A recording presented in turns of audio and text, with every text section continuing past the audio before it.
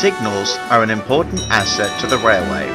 They are there to tell the engines and their crews whether the line is clear or not.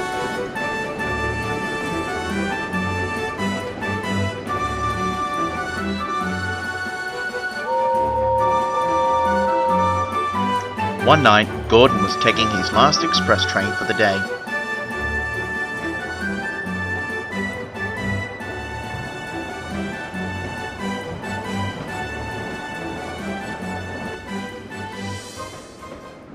But as he was puffing away along the main line, Gordon's crew noticed that the signal was red. He slowed him down, and they came to a complete stop beyond the signal.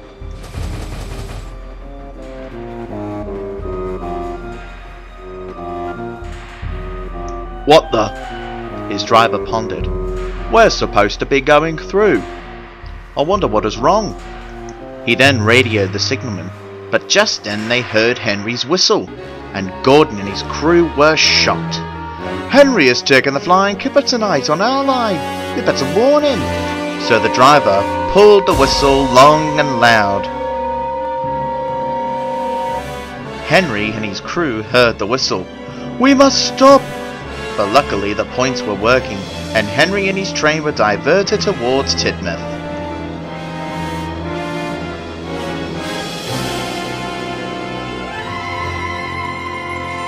Gordon and his crew sighed with relief. A few days later, Gordon and Henry were wondering what happened to the signal that very night. They found out soon enough. The Fat Controller and Head of Control came towards the sheds. "Control did some inspection and investigation of what caused the signal failure.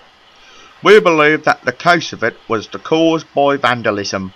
Unfortunately, we can't confirm or deny it, and we don't have any witnesses before the delay you two had."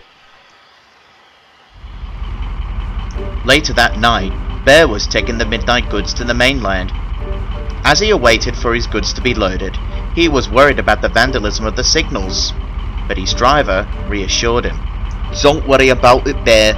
If it were vandals, the police will find them and take them away." At last, they were ready, and Bear rolled away with his train.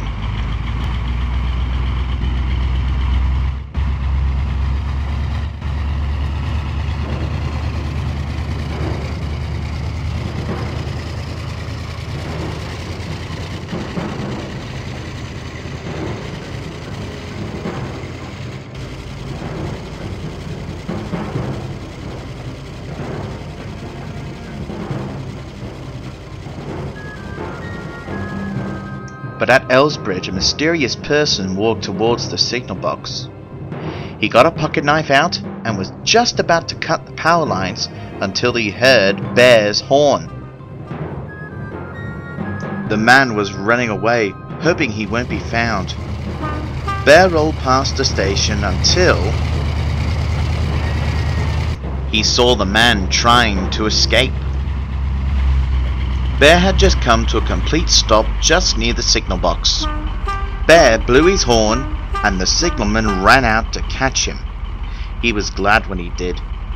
The police were called, and the vandalists went away.